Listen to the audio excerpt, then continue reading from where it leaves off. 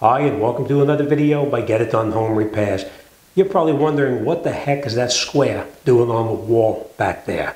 What that square is all about is we're actually going to cut that wall out and we're going to put a window in a wall that was never there before. So that's where we're going to have the window placed. So let's mark it out. On the inside, we're going to cut it, then we're going to go on the outside. We'll cut the outside and we'll install that new window so we get more light in this room.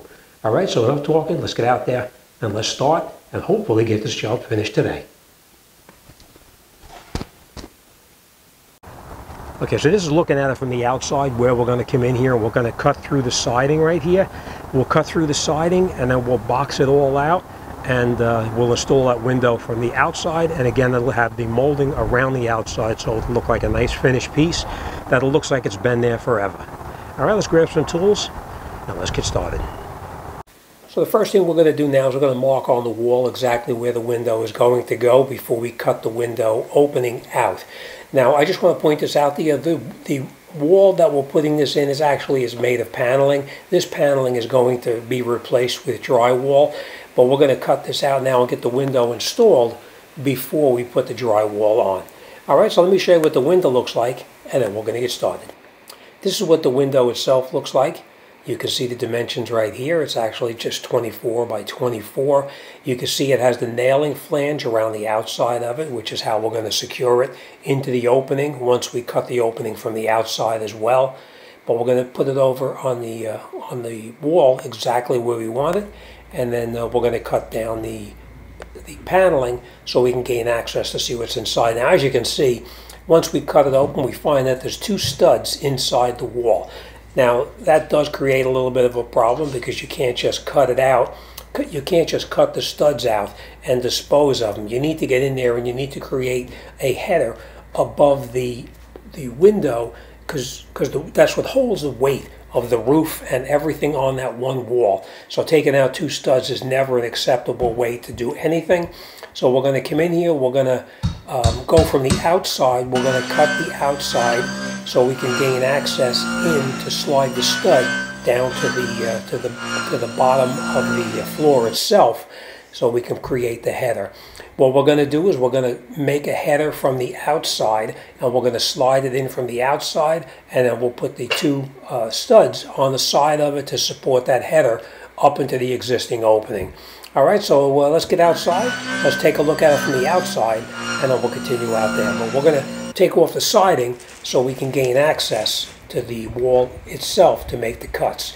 Now, as you can see right here, we did go in there and we removed the siding to gain access to it.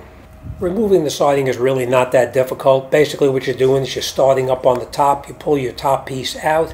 Once you pull the top piece out, you get up underneath and you take the siding and you just push it down, and the siding actually locks together. So you have to remove the nails up on the top so that we could pull the siding down, and then we can actually remove it as far down as we need it to.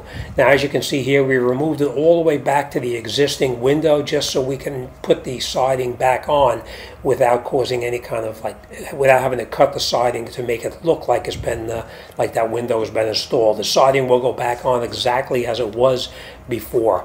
Now, what we did is we opened up the wall, the sheeting from the outside so we can gain access to it. So we also needed to put down some studs down to the plate down on the bottom of the foundation so that sits on top of the existing foundation itself. We slid the studs down inside there, we centered them where we needed them to be, and then we took the 2x4s and we put it across the top and nailed those together. So the two studs in the center were already there, and then we added the other two to hold up the bottom part of those double 2x4s to give it the extra strength. Next thing we had to do is we have to get in there and we have to create a header above the top of the window itself, because you can't just install the window and then those two studs that we cut out on the roof, the load of the roof sitting on top of that doesn't have the studs to support it, so we need to create a header. So we actually got a 2x12. We cut it down to the length of the opening itself.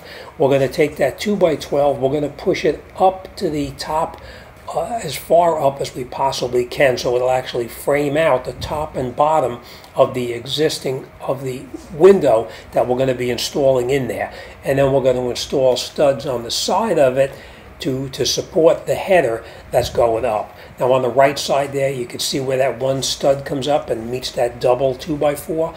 Once we install the header above that, we are going to continue that 2x4 up to hold the header on the right side, and then we're going to put a stud on the left side to hold the header up on the left side, and then we'll box it out so that we have it actually 24 by 24, so that we can put the window into that opening as if it was made for it. And of course, after we do that, then we'll just put the sheeting back on the outside.